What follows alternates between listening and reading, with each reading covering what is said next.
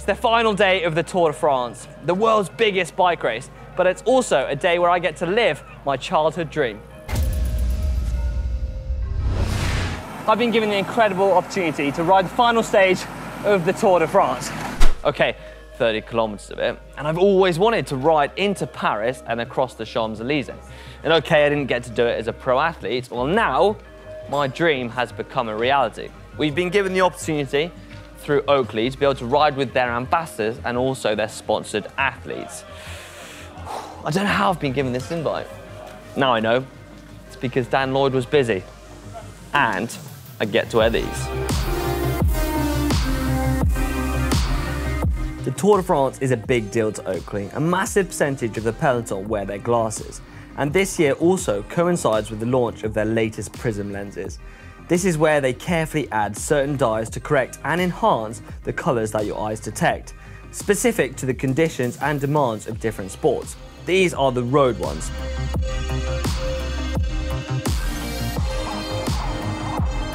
It's the final day of the Tour de France, and it's a day where the riders can relax and kind of reflect on the last 3 weeks of racing. But it's also a chance for a big win, a sprinter's big win, if you will. It's often dubbed the World Championship for the sprinters. When I started cycling, my dad took me to watch the Tour de France, and we chose the final stage as the one we wanted to see. I watched and met the legends of the sport, and now I'm going to be rolling down those very cobblestones on the other side of the barrier. And if you can't tell already, yeah, I'm incredibly excited.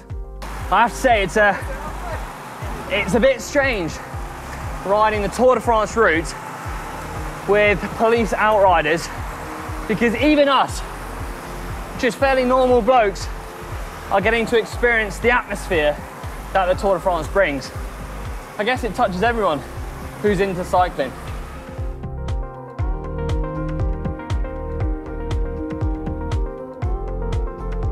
We've managed to get all the Tour de France, Skoda cars and all the outriders, so I guess this is as close as it feels like to be in the Tour de France without actually being in the Tour de France, if that makes any sense. I've just seen a glimpse of the top of the Eiffel Tower. This is when the riders are being super excited. The finish is near. The Champs-Élysées, then the finish line, is just a stone throw away.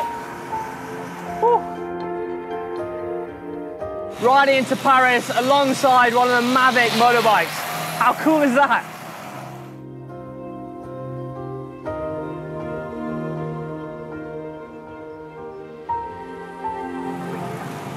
Getting closer and closer. The excitement's building. Don't want to know what the riders must feel like when they come through just a couple hours later.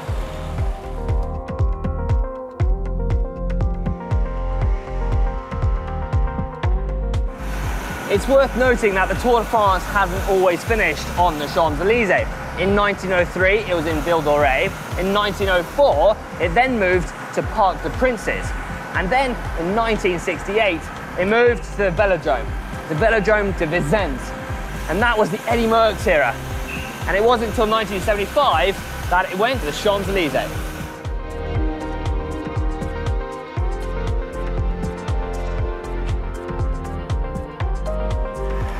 Look, my own fans right there.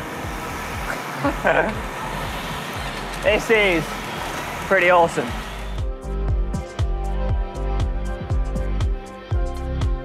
First taste of Paris cobbles is across here, the bridge over the River Seine.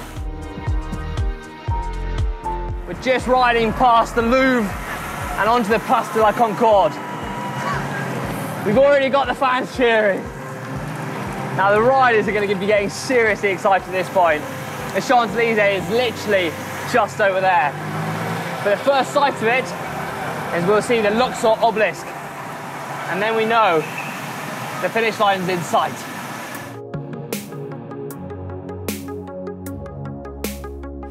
We're now on the backside of the course.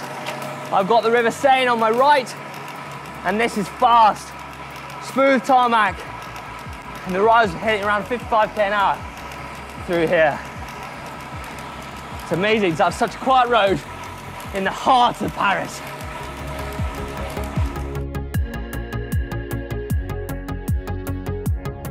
Under the bridge of the garden. Now right in front of me, I can see the gold statue of Joan of Arc. Once the riders exit the tunnel, they see this iconic statue of Joan of Arc, placed here when she was injured trying to take Paris back from the English.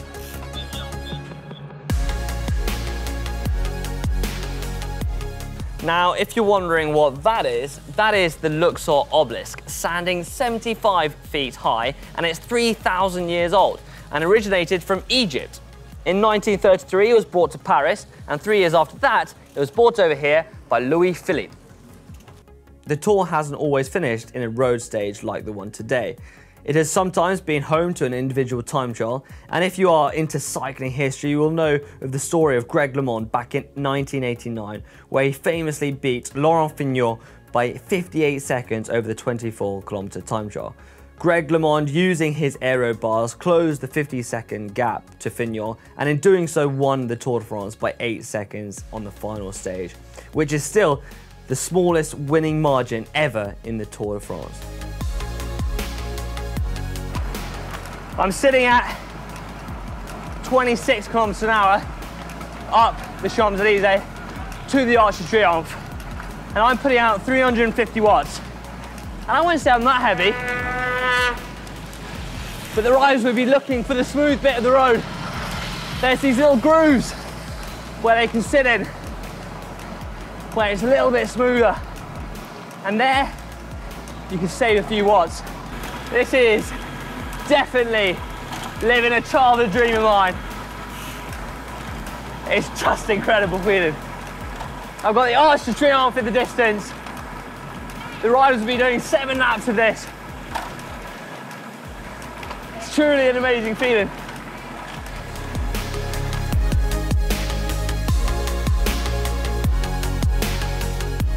Although it doesn't look like it, it's quite an incline. The riders will be hitting around 50 to 55 kilometers an hour. And that is going some. I mean, I'm out of breath talking to you, putting out 300 watts, and I'm only doing 30 kilometers an hour. I'll tell you what though, that is one incredible sight. Whoa!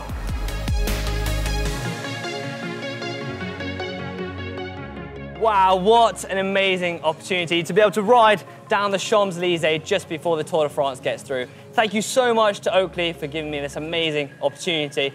Right, if you want some more Tour de France content, why don't you click on these lovely people over here. Cheers!